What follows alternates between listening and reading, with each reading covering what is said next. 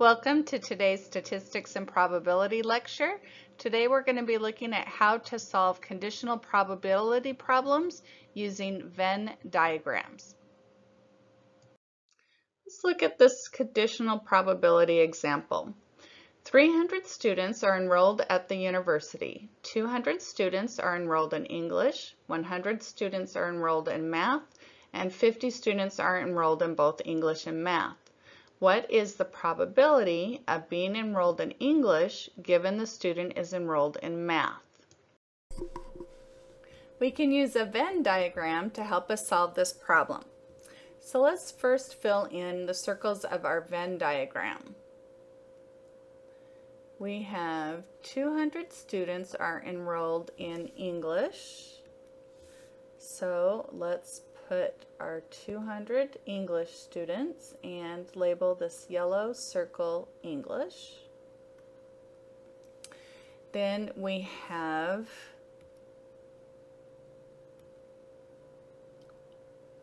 blue, we have 100 students that are enrolled in math.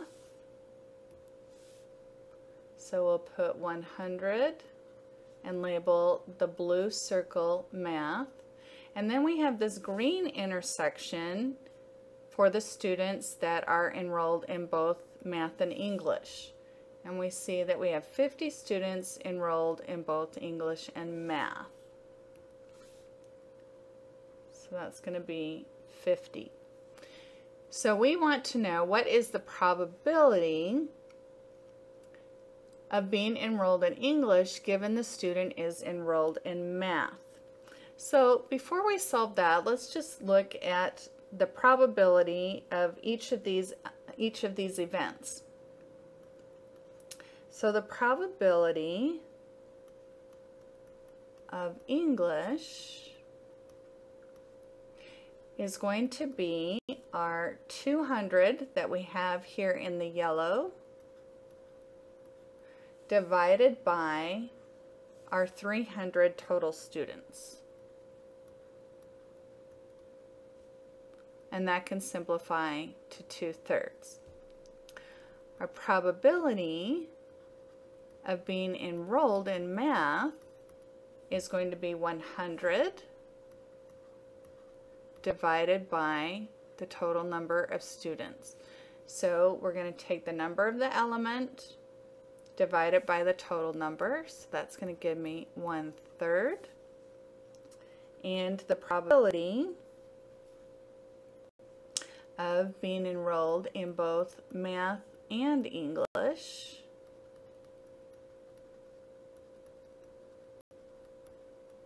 we can see is this intersection, so we can take that 50 and divide it by the total number of students. So I should have the 300 down here to designate my 300 students.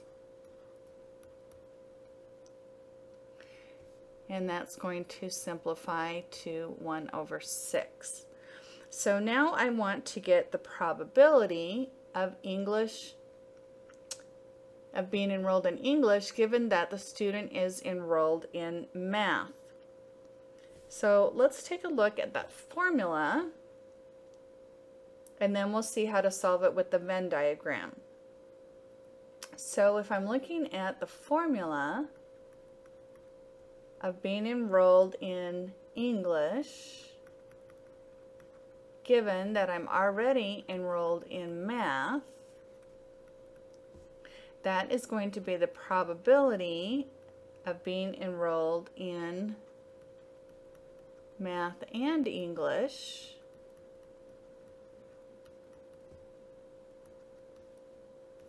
divided by the probability of being enrolled in math. So we can see from the numbers that we did before, that is going to be the probability of math and English is 50/300. And the probability of math is 100/300. Then we can simplify that to 50/100, which is 5/10, which equals 1/2, or 50%. Now, if you'll notice on your Venn diagram, we can do the same thing using the Venn diagram, where we take let's write this down, English given math.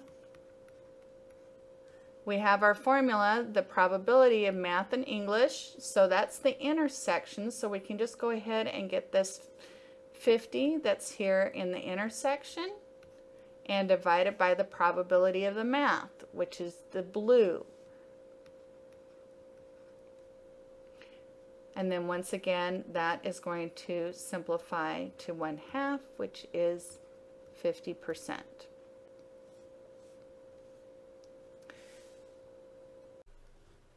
So now that we have identified that if a student is enrolled in math, then there is a 50% probability that they will be enrolled in English. Or another way of saying that is the probability of being enrolled in English, given the student is enrolled in math, is a 50% probability. So now let's reverse those conditions and find out what is the probability of being enrolled in math given the student is enrolled in English. And we'll use our Venn diagram to help set that problem up. So this problem is going to look like the probability of math given they are enrolled in English. So once again, that is the probability of math and English, or being enrolled in both classes, divided by the probability of being enrolled in our English class. So looking at the Venn diagram, we're going to take that green area where they intersect and divide it by the probability of the English, which is our yellow circle of 200.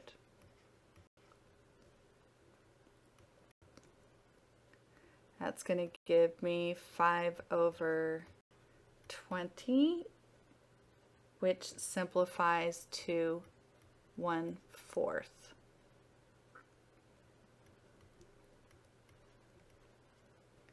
Which is 25%. So from these two examples, you can see that we can use Venn diagrams to simplify the amount of math and the amount of calculations that we have to do. You just want to put the information that is in each of your problems into the appropriate circles or intersections, and then from there you do the ratios of whatever it is that you're solving for. So just to review, this first one, we had the probability of being enrolled in English given math. So we took the probability of the intersection where we have both math and English, which was the 50, that's in my green intersection, and divided it by the probability of being enrolled in math, which was 100, which is in my blue circle. And that gave me a 50% probability that if a student is enrolled in math, they will also be enrolled in English. For my second problem, we took the probability of being enrolled in both math and English, which is 50, and then divided it by the probability of being enrolled in English, which is in my yellow circle of 200. That gave me a 25% probability that if a student is enrolled in English, then they will also be enrolled in math, 25%. Let's look at the next problem. On this one, it says on a college campus, 75% of the students own a laptop and 65% of the students own a computer. Of the laptop owners, 25% also own a computer. If a student is chosen at random, find the following probabilities.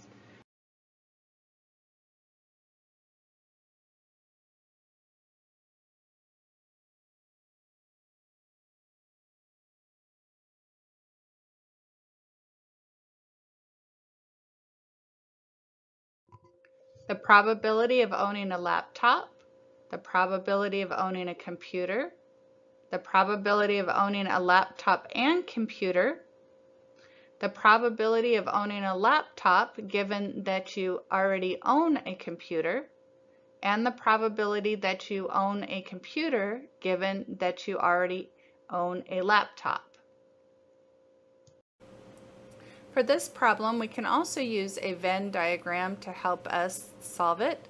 You'll notice that it's similar to our previous problem, except for that with our previous problem, they gave us data numbers for each of the events, and this time they're giving us the probability percentages.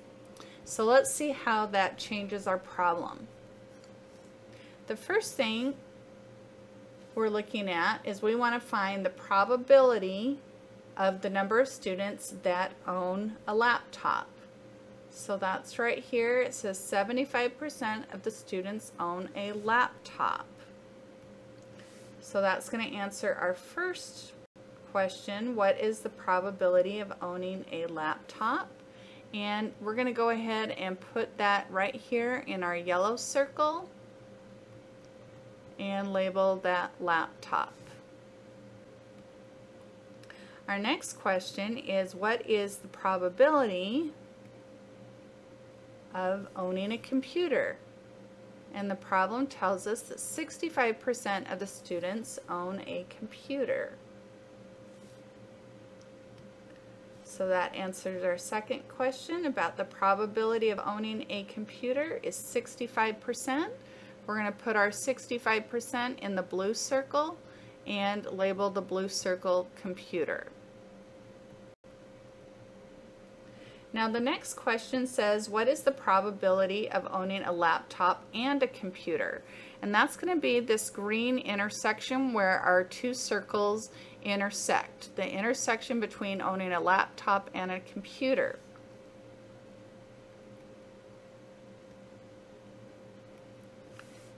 And we can see the problem says of the laptop owners, 25% also own a computer. Now this one, the way that it's worded is a little tricky, that if you're not paying attention, you're going to think that that intersection is 25%. But what that problem is telling us is that 25% of the laptop owners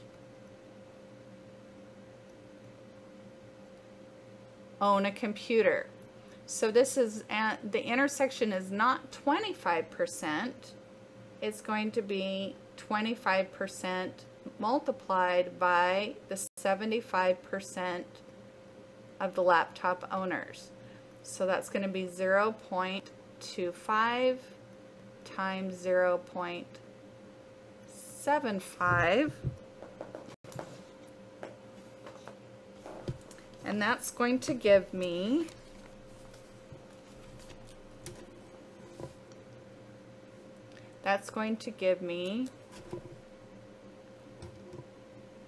0.1875, which is 18.75%. So the probability of owning both a laptop and a computer is going to be 18.75%. So I'm going to put that here in the intersection, in my green intersection. So that's going to make solving my conditional problems a lot easier because now I've put my numbers into my Venn diagram. And if you'll recall, when I'm doing a conditional probability, I'm looking for the probability of the laptop and the computer divided by the probability of the computer. So that's going to be the intersection of the laptop and the computer, and that is 18.75% divided by the probability of the computer, which is 65%. I'm going to change those to decimals so I can do the math.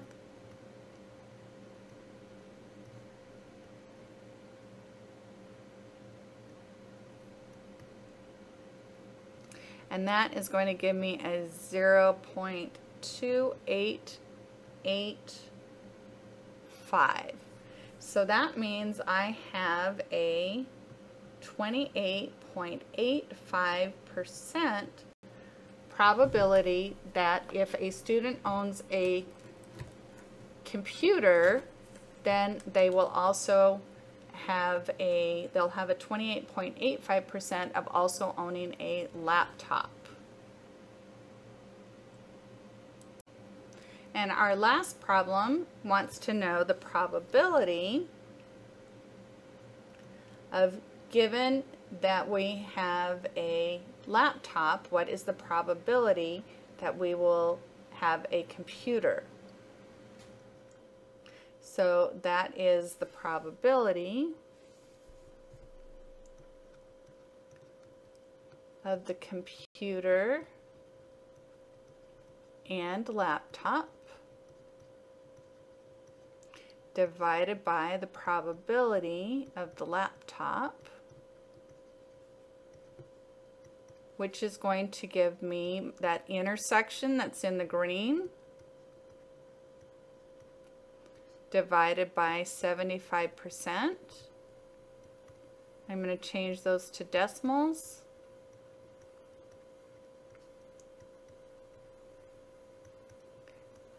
Which is going to give me 25%. Now, if you'll notice, our problem initially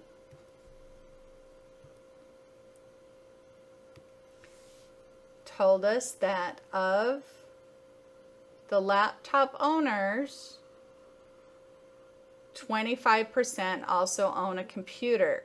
So that is another way of saying that given that we have a laptop, 25%, there's a 25% probability that they're going to have a computer.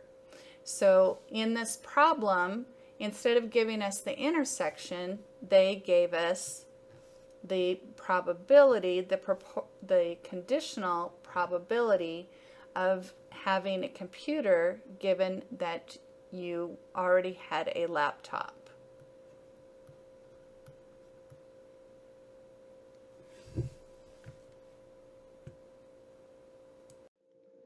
I hope you have found this tutorial helpful. See the links below for additional supports and resources, and be sure to like and subscribe to get the latest videos by Caz Academy.